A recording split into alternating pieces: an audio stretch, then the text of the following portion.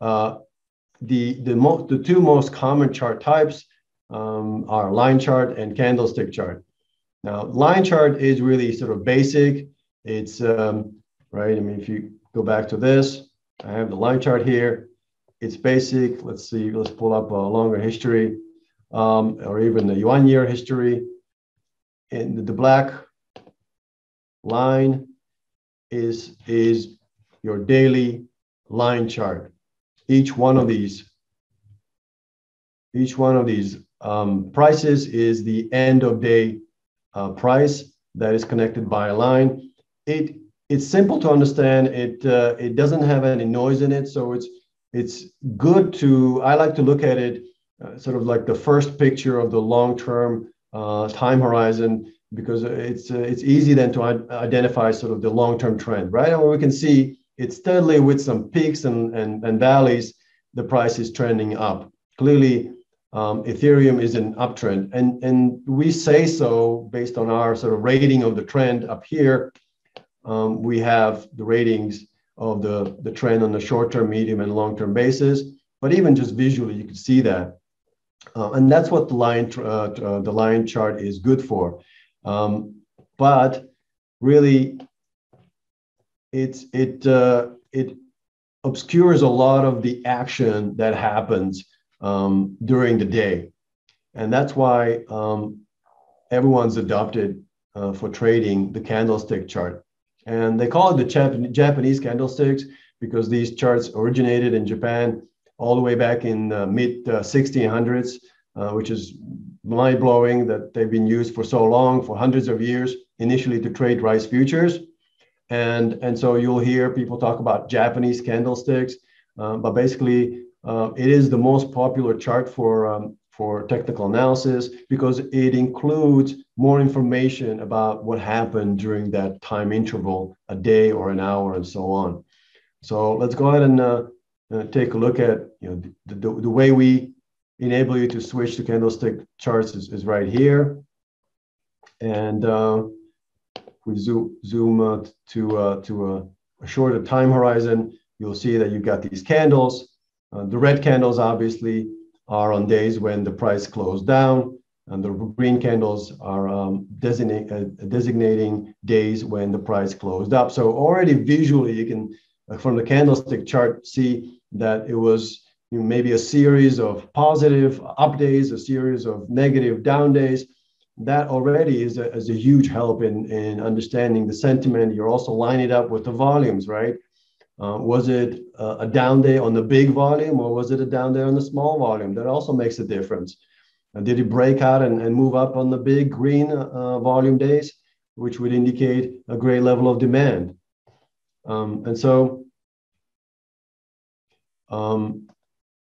And so let's get back to a couple other things that I want to show you about the candles, which is that to understand what a candle is, and again, I apologize if this is boring for some of you, but it basically captures the data or the price movement within one simple candle.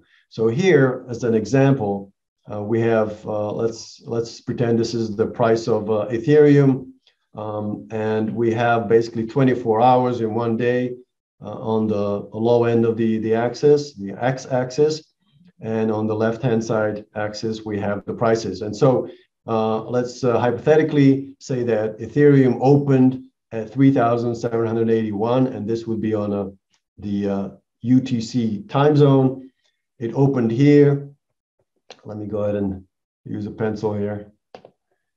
It opened here, then it kind of moved down, and that would have been, so, in the candle, that price movement would be designated by the open here and move down here, okay, to what happened to be the low of the day. And then the price started, the buyers stepped in and the price started moving up, reached the high of the day, 3,804, right? And that would be seen as, okay, the price started moving up all the way to the high. And then the price kind of drifted down, bounced up a little bit, and closed the day at 3,792. So the price would have done maybe this and closed here, okay? And so at the end of the day, all of this price action is captured by this simple candle, in that what we have here is the open price, close price, the high and the low. The part of the candle that's between the open and the close is what they call the real body.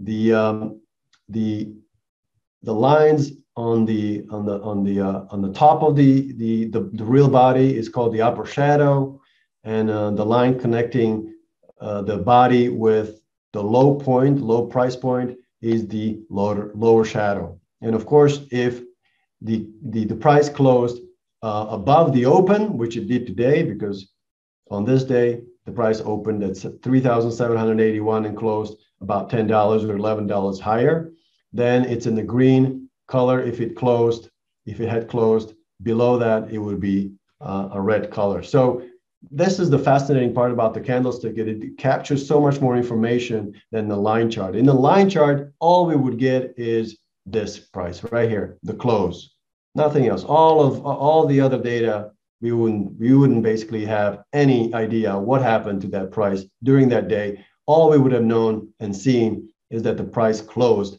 at 3,792. And so this is clearly a lot more informative, and some strategies really focus on these basically on these candlesticks or patterns, multiple candlesticks together. We'll look at some examples as well. And so again, different price action forms different candles, and that alone could be a clue of what's happening in the marketplace between the buyers and the sellers. And so here's a quick quiz for you. Which one of these 4 different candlesticks do you think is more bullish? Someone said C, more bullish, not bearish. It's not really a trick question.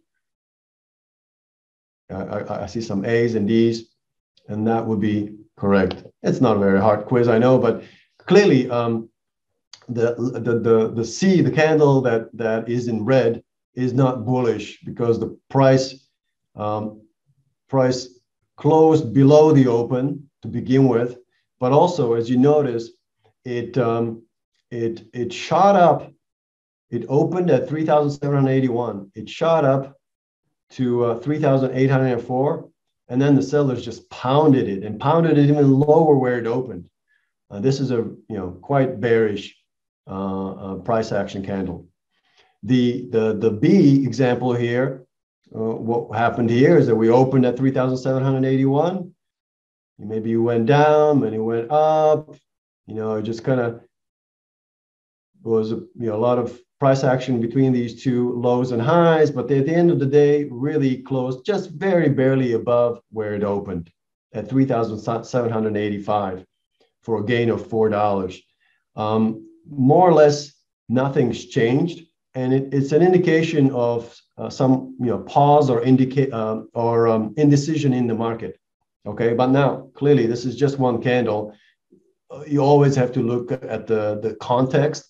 But I just want to really drive. This is not, again, I don't want you to necessarily remember these candles and what they mean right now, but really just understand how important it is to learn and get used to the candlestick charts, because they tell a story, and they are far more informative than the line chart.